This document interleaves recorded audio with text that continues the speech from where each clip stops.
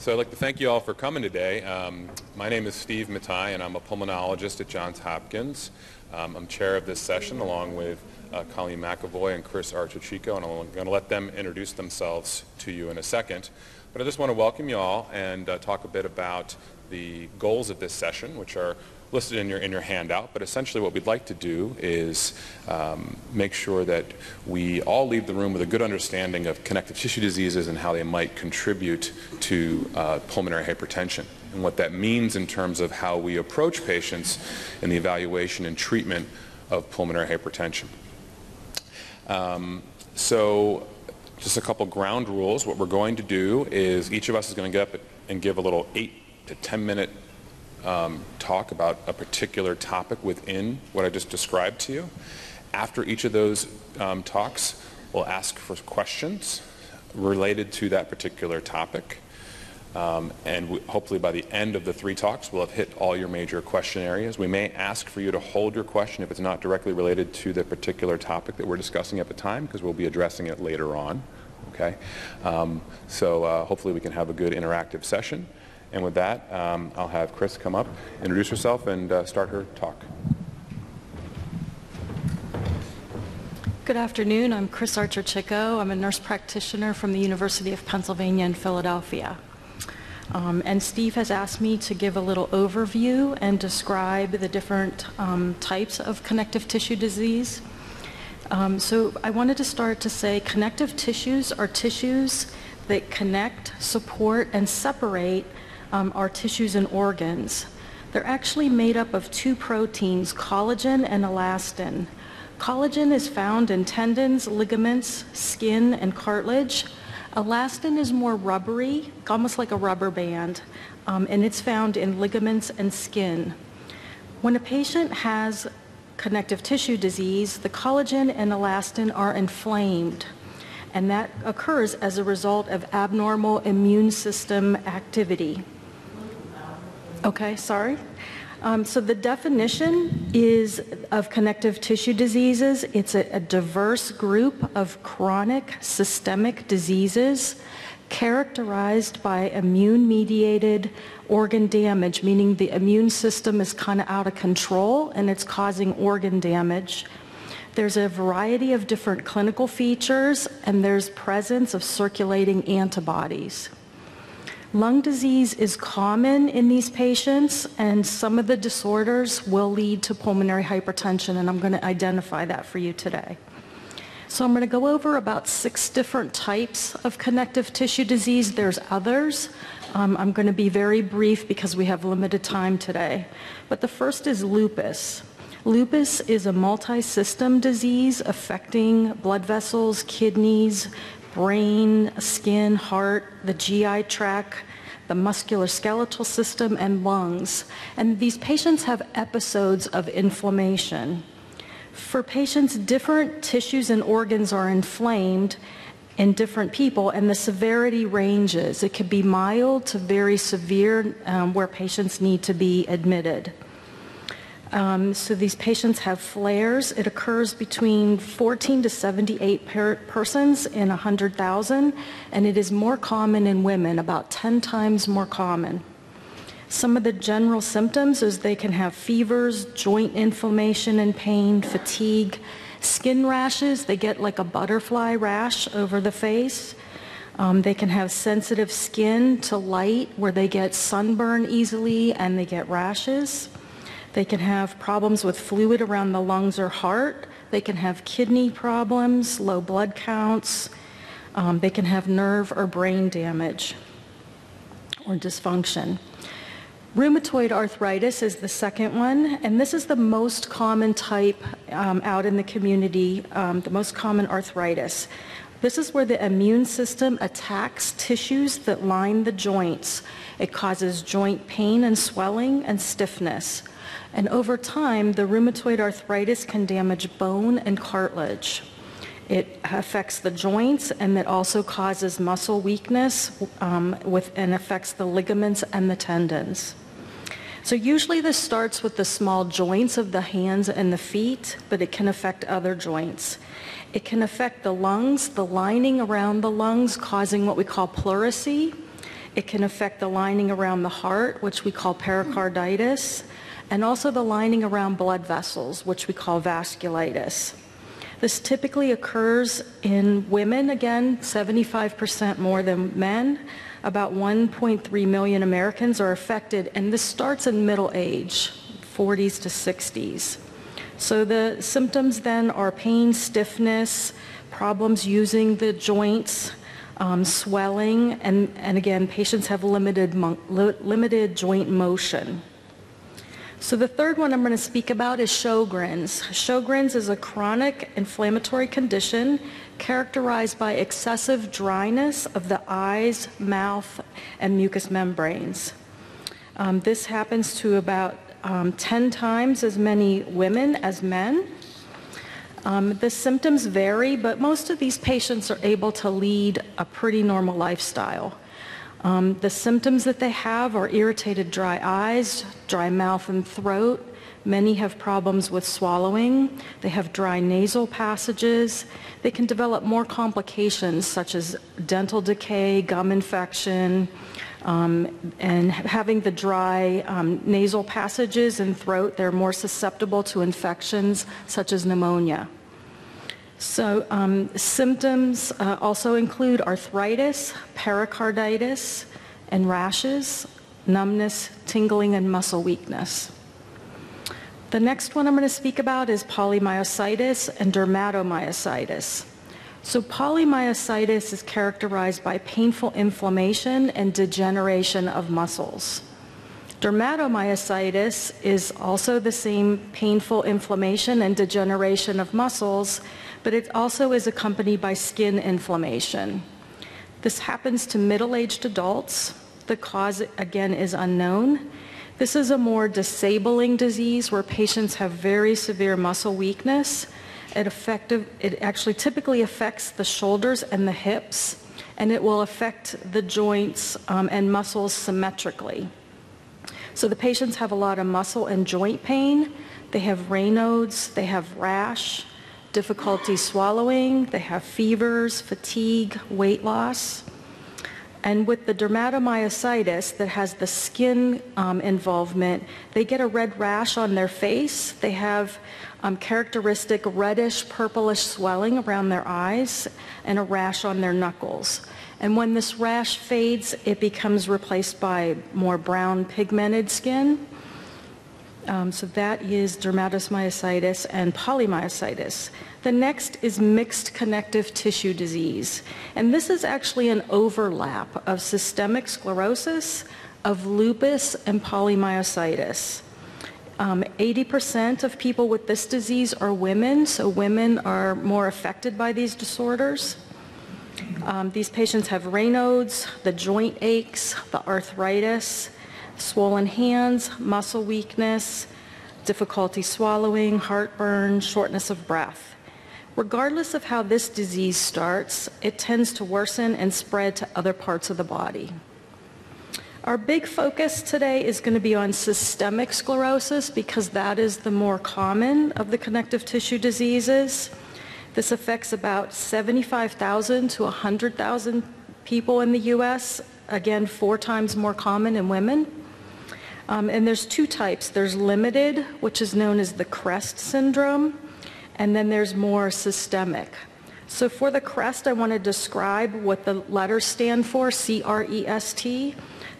The C stands for calcinosis, or calcium deposits in the skin.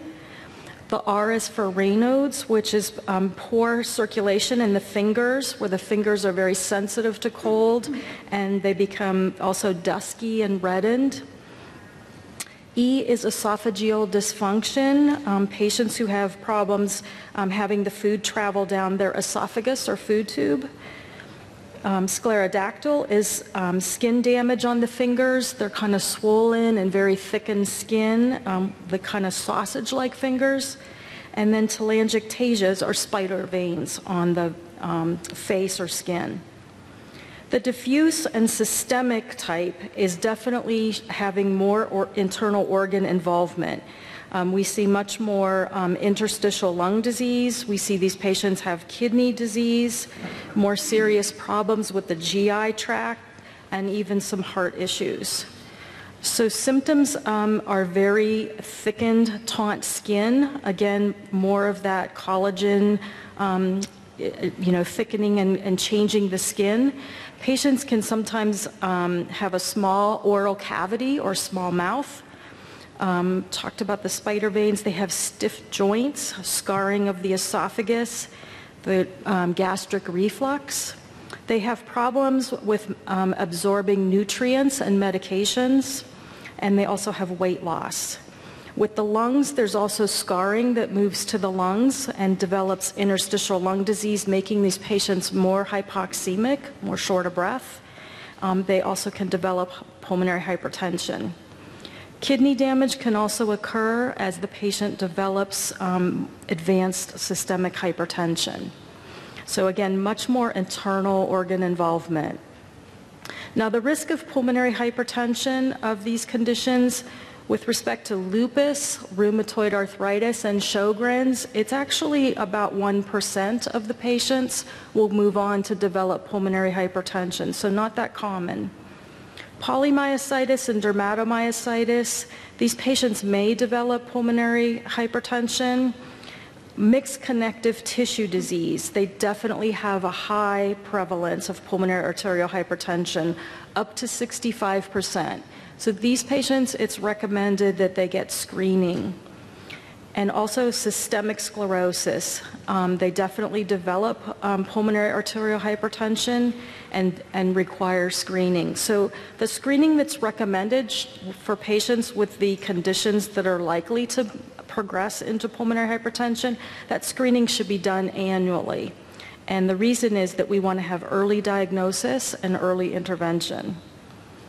So it's recommended that patients have a multidisciplinary approach with a collaborative health team because of the multiple chronic health issues that affect the many organs and body systems. So just briefly, I'm going to mention them again. Patients have a lot of fatigue, a lot of muscle and joint pain that actually makes them disabled. They're at risk for falls, needing help with assistive devices and maybe physical therapy. There's a lot of GI issues with the swallowing and absorbing the medications and weight loss. There's also renal problems. There are the severe skin issues. When the patients develop severe Raynaud's, they can get infections in their small open areas at the ends of their fingertip. And the worsening interstitial lung disease can be quite severe and progressive. So they need followed for that with higher oxygen and maybe medications like steroids and immunosuppressants to turn down that immune system. So the team that is recommended is definitely based on your conditions, but a rheumatology person should be involved, a PH specialist and nurses, pulmonologist, cardiologist, gastroenterologist, a kidney specialist, maybe a psychiatrist or psychologist to help with some depression and anxiety, and people like physical therapists, occupational therapists, dietitians, social work can also help to get you the assistance that you need. And then there's also support groups out there for help. I know you know PHA, but there's also the Scleroderma Foundation and the Lupus Foundation. So I'm going to turn it over now to... Great. Oh, you want questions? Thank you. Yeah, so thank you, Chris. Any questions about just the overview? I know Chris went over a lot of information here, but well, let me ask one question first of the audience. Who's been told they have a connective tissue disease, like Chris mentioned? Okay. All right, good. So let's start with some questions. Hold on one second. There's a microphone coming to you. Is there a reason why these diseases all affect women more so than men? Do they connect it to hormonal things, or is there any explanation? I don't think we know that right now. Yeah. It seems like almost every disease that I've ever had is directed toward women. Mm-hmm. I think in general men are weaker, so we wouldn't be able to deal with it. Question in the back there? Or? Well, I have both the crests. I have 4 out of 5, and I guess it's the systemic because it's interfered now, giving me pulmonary hypertension. Is there any difference in the treatment between the two, or it's basically the same treatment? So to be clear, your question is, you believe you have crest, Yeah, I have 4 and out of 5. that you have pulmonary hypertension. So what does that mean in terms of treatment? Yes. Okay. I'll take this. That's Okay. So the thing to, although Chris nicely outlined the way we define scleroderma, for instance, there's a lot of overlap between what the manifestations are, what organs are affected. I think sometimes it's confusing because we have so many different terminologies for these particular diseases, but I think the key thing is to understand which organs are involved. One way that's helpful to distinguish between limited or the crest form and diffuse scleroderma is the extent of skin involvement. So that's helpful. So if you have skin involvement that's above the elbows and above the knees, most scleroderma patients have skin involvement from the elbow down.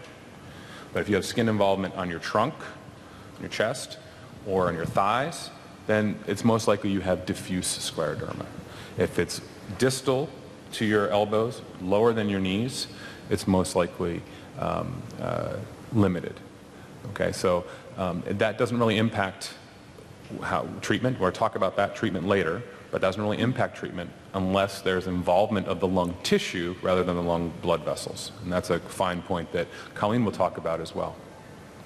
Yes?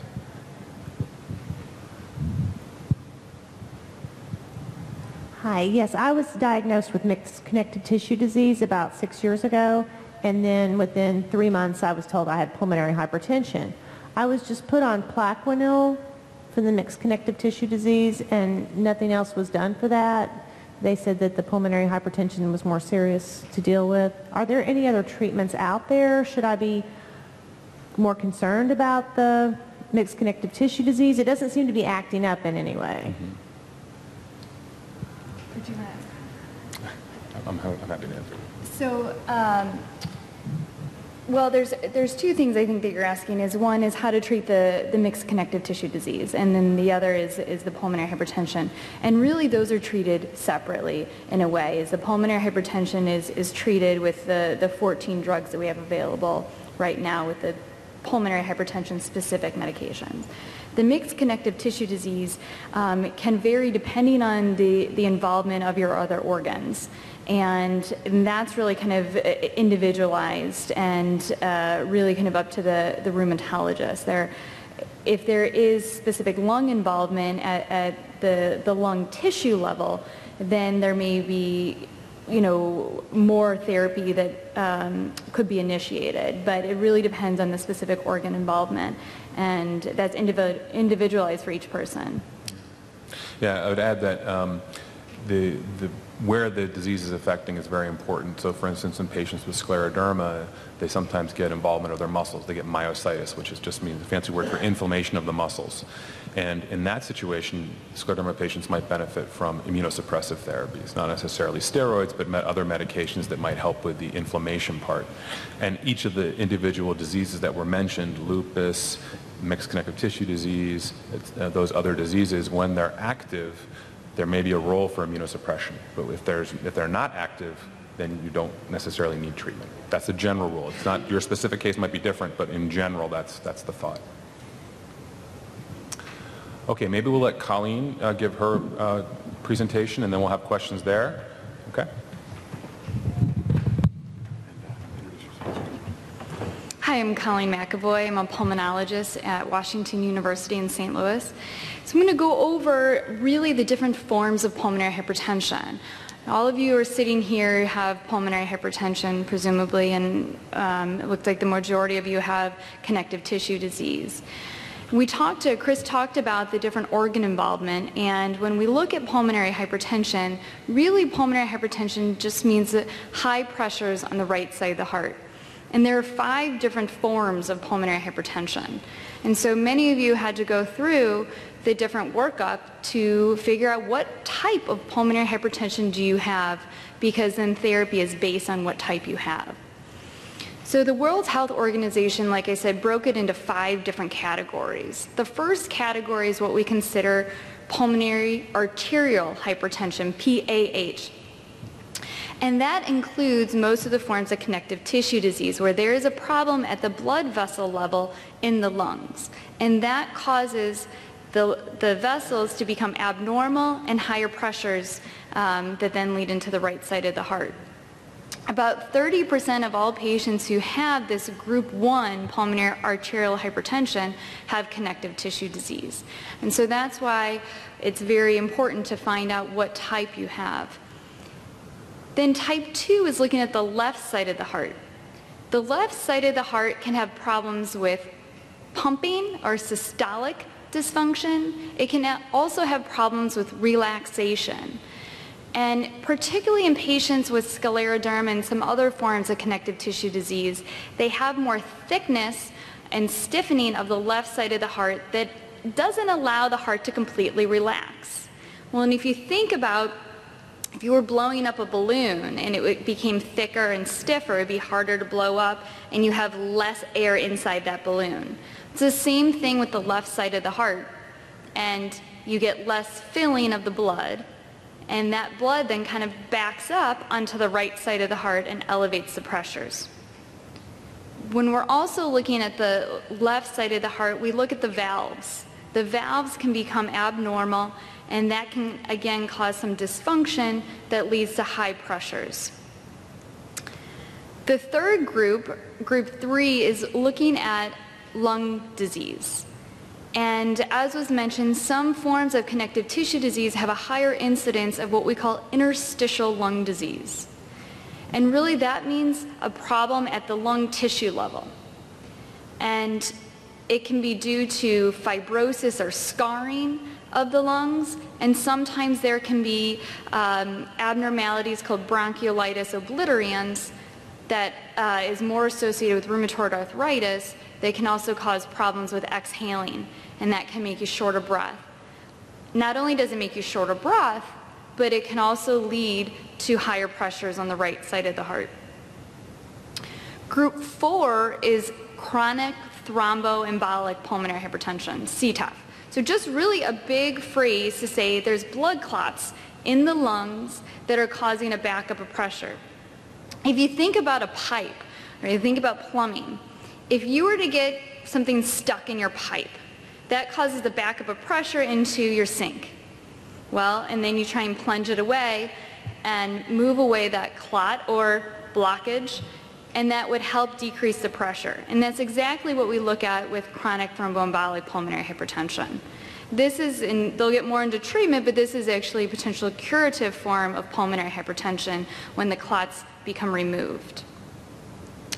The 5th form of pulmonary hypertension is really kind of a grab bag. It's a kind of miscellaneous, but it becomes important in connective tissue disease because one of the features is chronic kidney disease. And we know with particularly scleroderma and lupus, there can be kidney involvement. And that kidney involvement is relatively unclear why it can cause pulmonary hypertension. It doesn't seem to be a very direct causal relationship, but we know that that it can lead to pulmonary hypertension, and that can make it a little bit more difficult to treat.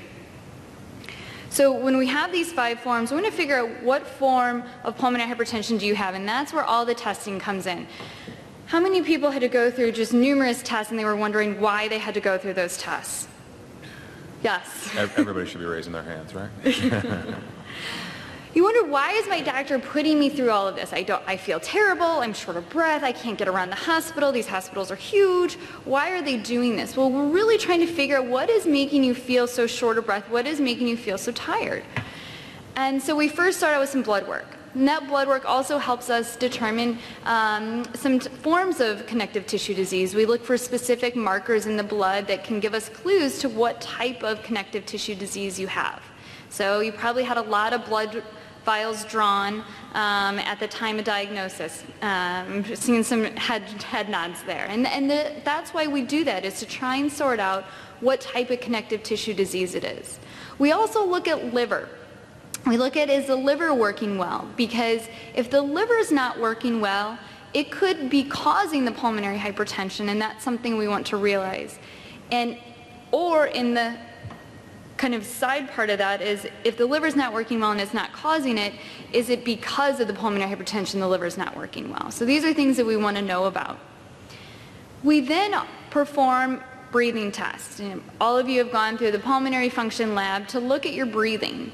And we try to determine, is there something else causing the pulmonary hypertension, like at the lung level, that group 3 disease? So is it interstitial lung disease? Is it related to COPD, emphysema? So we check your breathing tests. We also look to see, are there any signs of obstructive sleep apnea? I bet many of you underwent either a sleep study or had to have an overnight oximetry study where they check your oxygen overnight to see if your oxygen dropped down. And the reason that becomes really important is, even if it's not the main cause of the pulmonary hypertension in that group 3, it helps us treat the pulmonary hypertension. And we know that patients who get treated for their sleep apnea respond better to the medication. So that's an important feature of all this testing that we do. And then some of you also probably had a CT scan of their lungs. And that's to look for the fibrosis or scarring of the lungs, to look to see if there's anything else like emphysema or this bronchiolitis obliterans.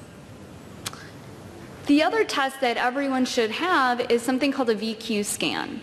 And that's where we measure the blood flow and the ventilation of the lungs. And that looks for those chronic clots, the group 4 disease.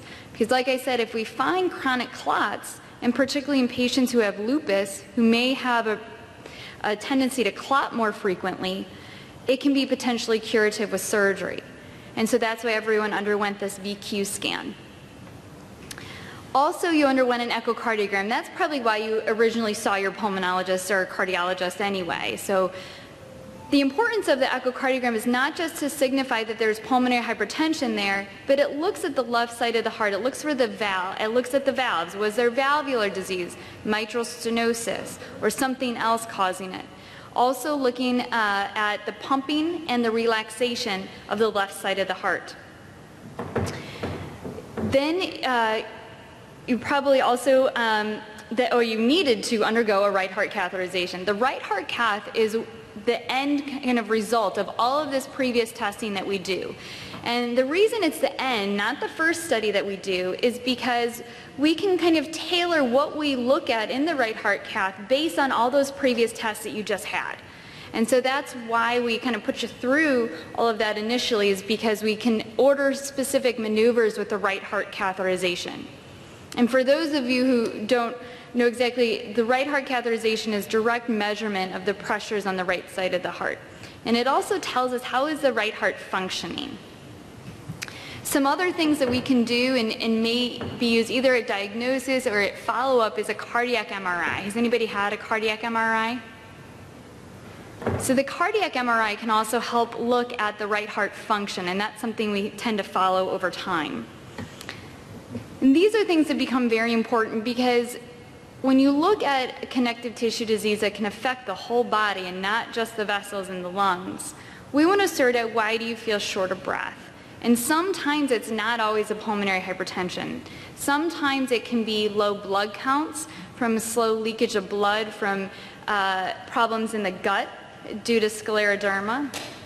And also, it can be due to weakness of the diaphragms, or even just, as Dr. Mathai mentioned, muscles become inflamed and it can be difficult to walk, and that can make you feel short of breath.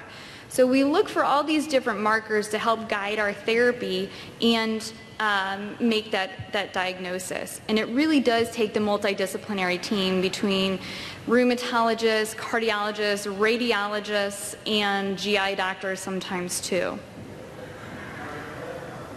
Great. Thank you.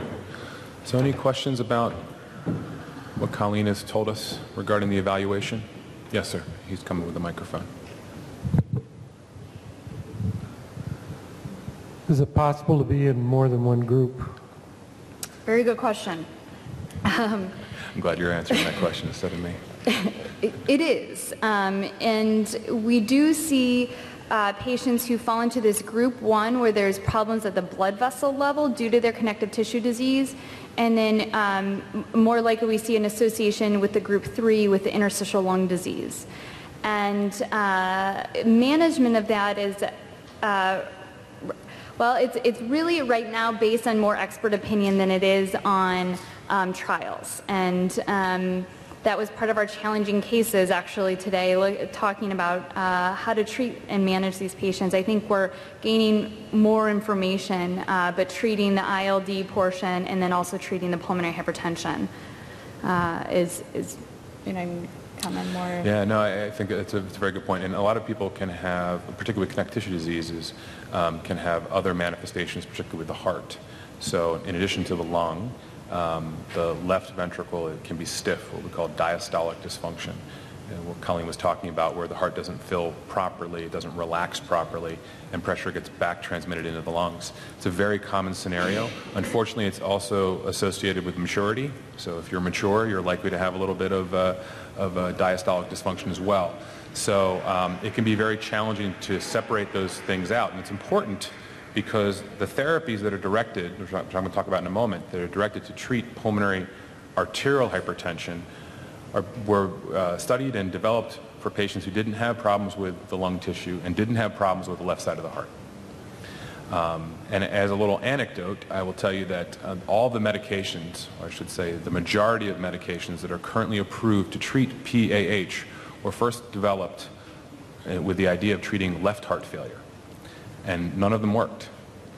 And the reason we became aware of the potential of these medications for pulmonary hypertension were that in certain scenarios, patients who had some degree of pulmonary hypertension felt better. And that led to the investigation. Well, maybe if we just look at patients with pulmonary hypertension who didn't have left heart disease, maybe those would be the patients who would respond. I'll tell a little story about this as well. So sildenafil, the study that sildenafil was initially studied for left heart failure, and when the study ended, which was a negative study, so it did not improve outcomes in left heart failure, but when the study ended, the men in the study wouldn't give the pills back. And through that analysis, they realized the off-target effects of the medication, and hence Viagra was born. So you know, these studies do tell us a lot. Maybe not what we really want to learn, but they tell us other things. So I think that's an interesting story. Any other questions about what Colleen was asking? Sure. 1 second, sir. And my wife is group 1. Okay. And was then also has incomplete scleroderma. Does the kidney develop problems with incomplete scleroderma, or is that only for complete? Limited, yeah. Limited. So the answer is specific cases, it's very difficult to comment on your case in particular, but in general, patients who have diffuse scleroderma are more likely to have kidney involvement. But that kidney involvement was described at the conference, at the luncheon today, with the scleroderma renal crisis. That's much more common in diffuse patients. But it's also, unfortunately, common in patients who receive high dose of steroids. So one of the things that's very important if you've been diagnosed with a connective tissue disease is to make sure that you've nailed down what you have. Because as House says, you remember the TV show House, he always talks about lupus. Well, lupus is it's much more common than scleroderma. If we look at the order of magnitude, rheumatoid arthritis is in 0.5% of the population. Lupus is about 75 per 100,000, and scleroderma is about 300 per million. Okay, so orders of magnitude of differences in prevalence in the United States. So yes, people are going to think lupus before they think scleroderma, but lupus responds differently to steroids than patients who have scleroderma, because when you have scleroderma, you're at higher risk of having scleroderma renal crisis when you get on high-dose steroids. So I think kidney involvement, typically when we think about kidney involvement in scleroderma, we're worried about scleroderma renal crisis, but kidney involvement can occur also because the heart isn't working well. So you can get poor perfusion to the kidneys, and that can cause kidney problems, and when you have underlying scleroderma, that might be more apparent. Yes, in the back.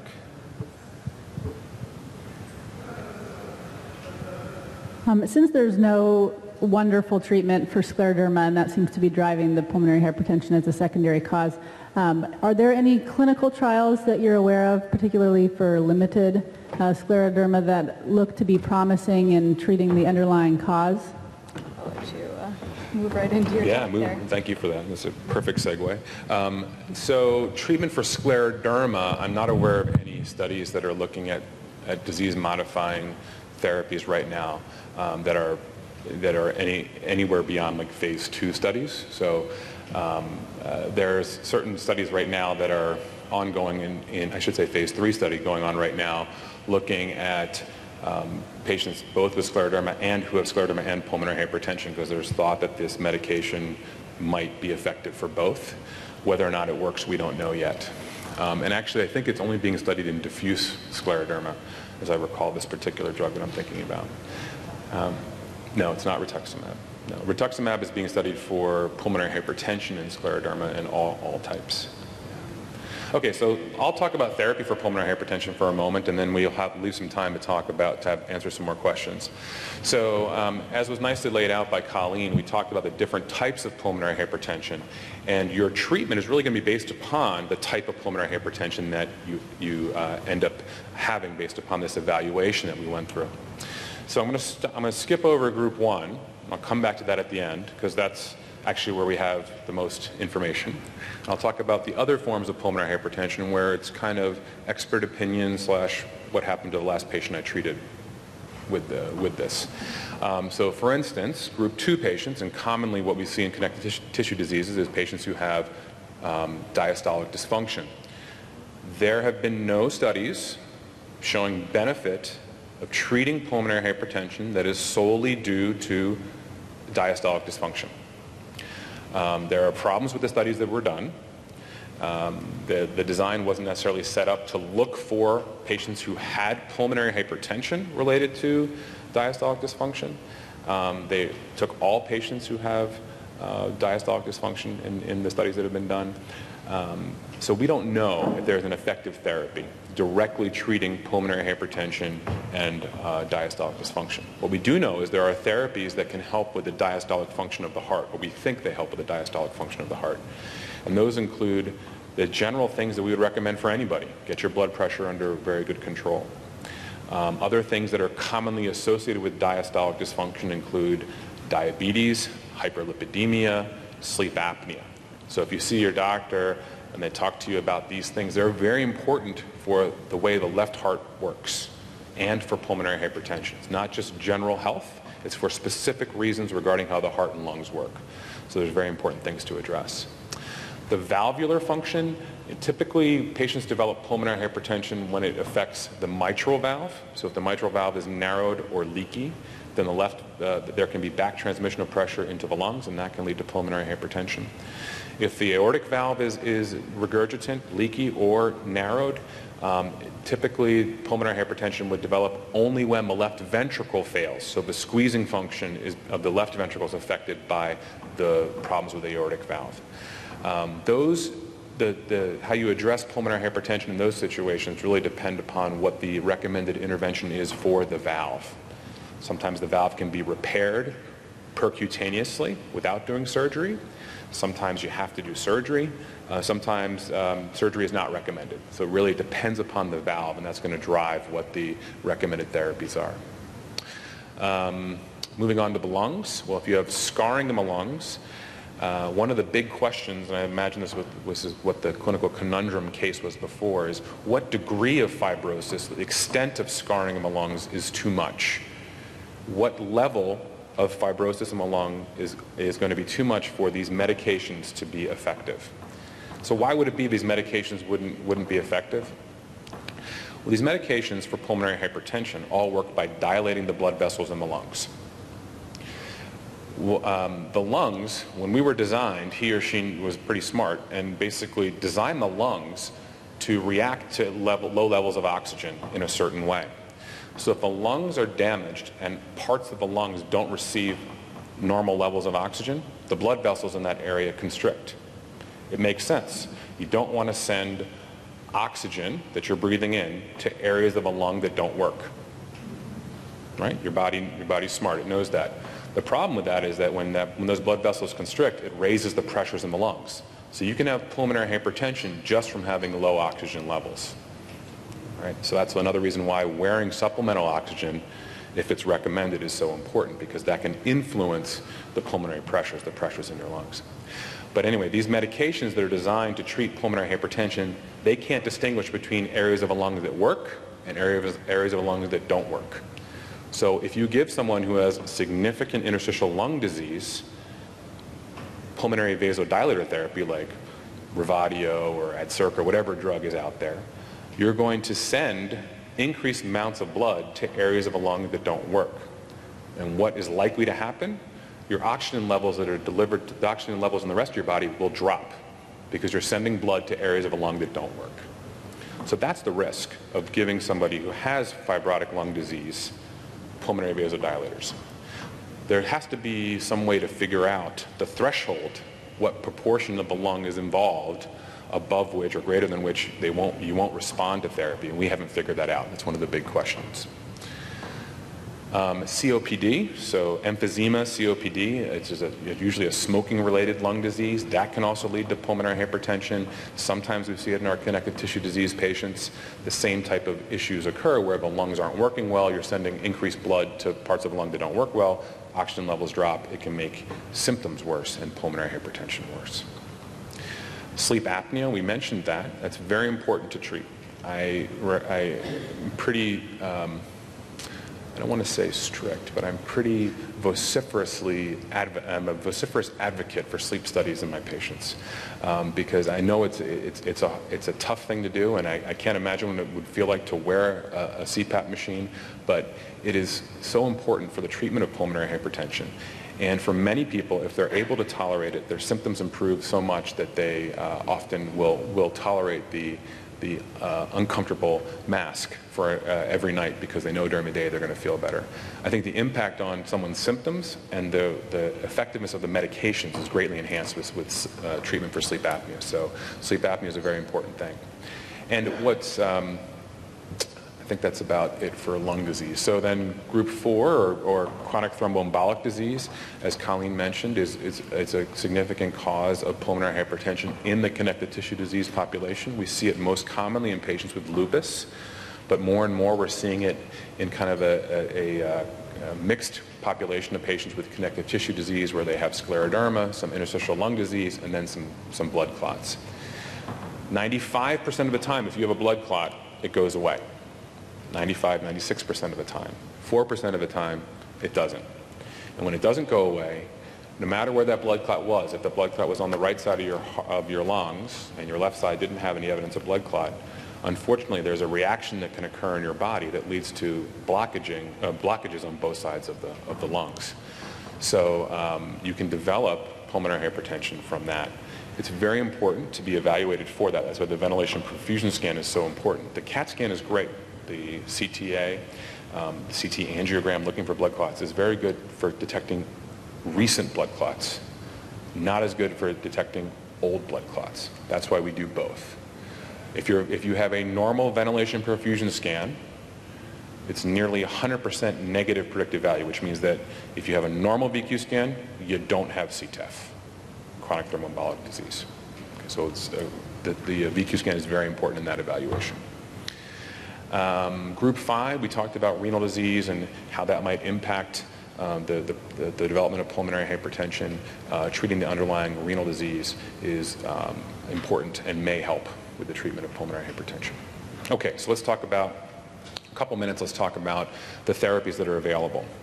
So recently there have been a couple studies that have described different treatment strategies for pulmonary arterial hypertension. I'll tell you back 20 years ago when we first started treating pulmonary arterial hypertension, the initial drug that was studied was Flolan, and that was studied initially in patients who had idiopathic PAH. So scleroderma patients were not included in the initial studies, but there was a study that only included patients with connective tissue diseases following that initial study in idiopathic PAH patients.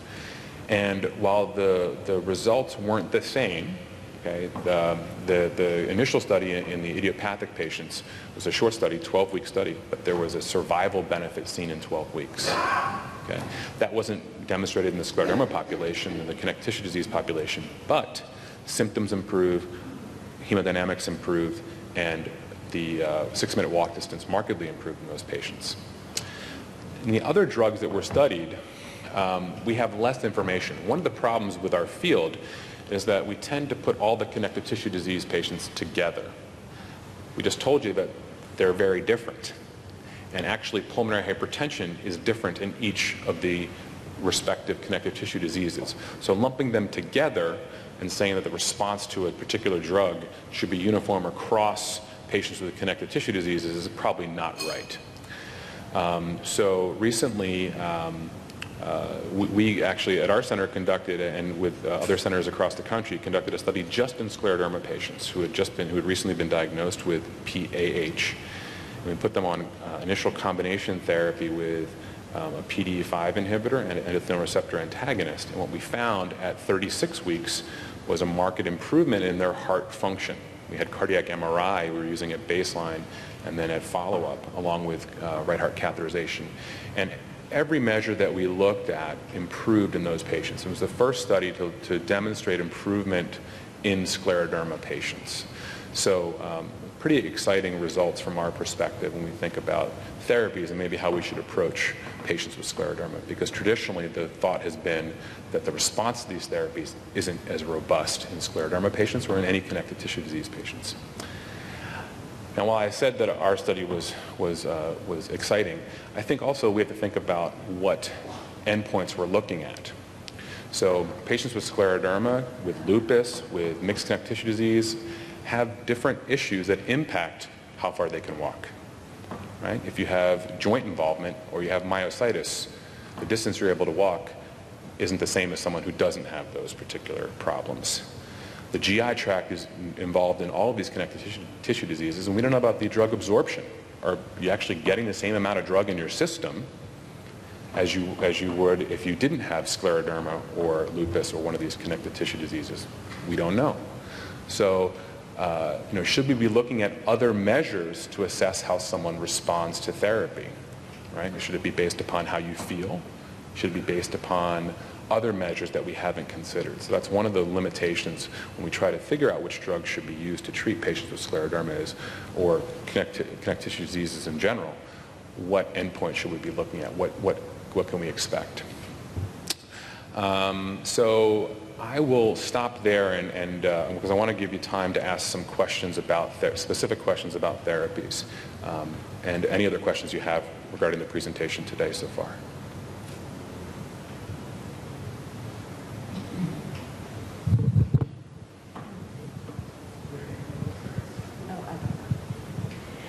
Just out of curiosity, how many masks ballpark are there for sleep apnea? Because I've tried 16 and none of them work.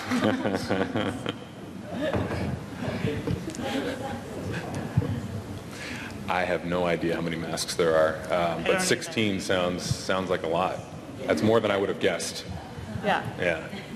Yeah. Did you try nasal pillows? Yeah. And that didn't work for you? No, I have Sjögren's and I'm low. Too dry, yeah. It's tough. Yeah. Well, I would say you gave it a good shot. Well, I know your doctor, and she's going to keep pushing. So. Oh, yeah. Yes, ma'am. Yes. You keep mentioning the VQ scan. Uh-huh. Okay, is that similar? Because I've never heard anybody actually explain what it was. So is it similar to a CAT scan, or what does it look like, and what type of device? Sure, so good question. We have one up here if you want to go. Just kidding.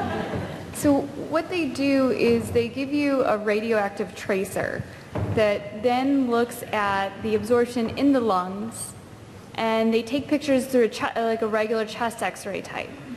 And then they look at the perfusion, meaning the blood flow through the lungs. And when we see a discrepancy between the ventilation, how much air you're inhaling throughout the lungs and the perfusion, the blood flow, if there's kind of a what we call a mismatch or kind of a blockage, then that clues us in that there may be a clot there. And we look for multiple areas of clots for chronic thromboembolic pulmonary hypertension. So if you haven't had one or don't remember having one, I would just ask your doctor or provider about whether or not you had a VQ scan, because as is mentioned, it's really essential to make sure that there aren't chronic clots there.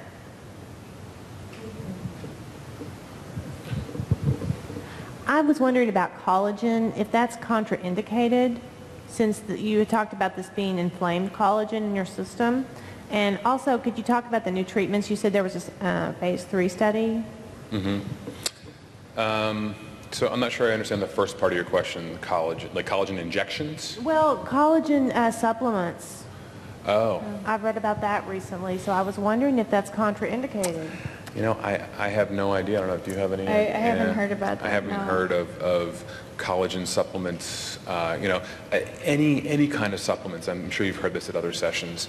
The likelihood that it's been studied in patients with pulmonary hypertension is so low, so none of us can recommend whether it's safe or not. So anything from vitamins to nutritional supplements, we're not going to be able to say whether it's safe or not because the studies just haven't been done. The other thing to be aware of is all the supplements that are out there in the market in your GNCs, wherever you go, Whole Foods, none of that is regulated by the FDA. So they say this is in this pill, but no one's ever checked to see the components are actually there. So you have no idea what you're getting. So you can believe them. They say there's 20 milligrams of echinacea in this, or it could be 20 milligrams of sodium. Yeah, there's no regulation. So I just caution patients, because I know patients are very interested in taking nutritional supplements, but knowing what's in the supplement, I can't tell you. So I don't know if it's safe or not. Even ones that said that whole food in general is just vegetables. We don't know. Yeah. Nothing's regulated. Nothing's so. regulated. The lobby is very good. Yeah. The lobby for the nutritional supplements is very strong and doesn't allow the FDA to go in and regulate it. So we have no idea what's in it. It's like this. It's like sushi, right? You heard of the story about the medical students in New York who went and looked for sushi, and they went and genetically typed the fish that were said to be tuna and whatever, and it was wrong 75% of the time. Mostly you're eating whitefish. You think you're eating, you know, sea urchin. But yes. Yes, for a short time after I was diagnosed with pulmonary hypertension, had a doctor that had put me on Imuran to suppress the autoimmune stuff going on, and basically decided that the cons at that point and what effects I was having, you know, I made the choice to go off of it. Mm-hmm. But I've now got a new rheumatologist who recently did a CT scan of my lungs.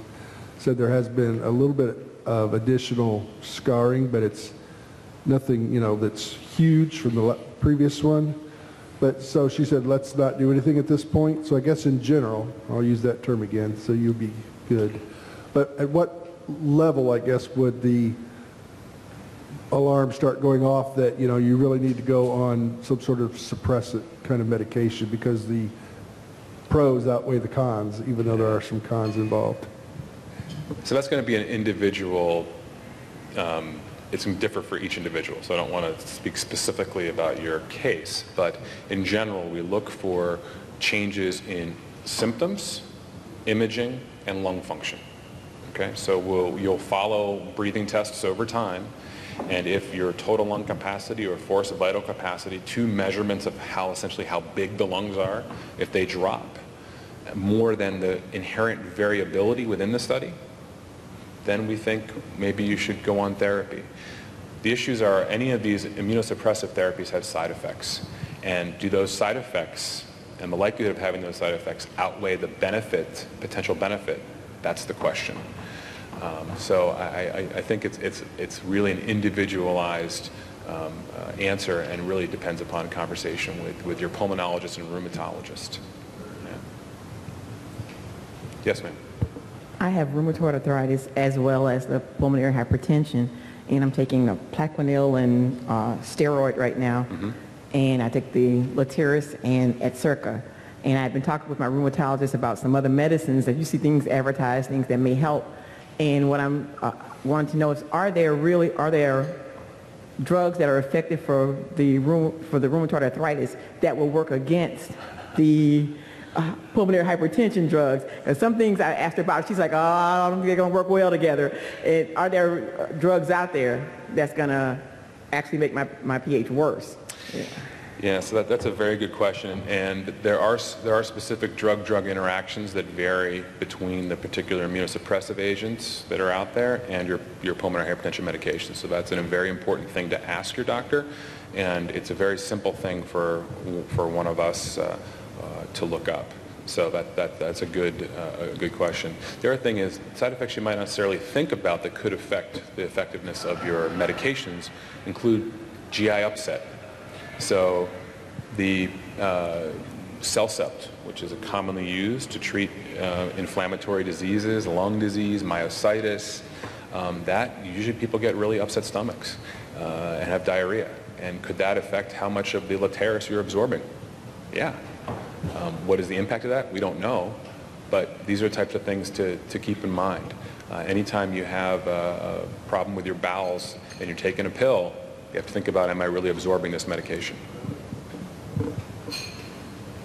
think we have time. How about things such as turmeric in capsule form that for inflammation? Does that really work?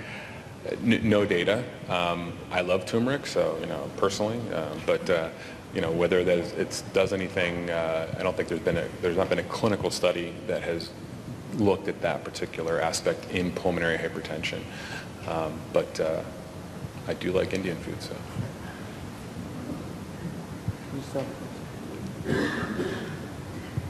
You talked about the ERA PD5 combo therapy. Is there any information with scleroderma and the prostacyclin therapies?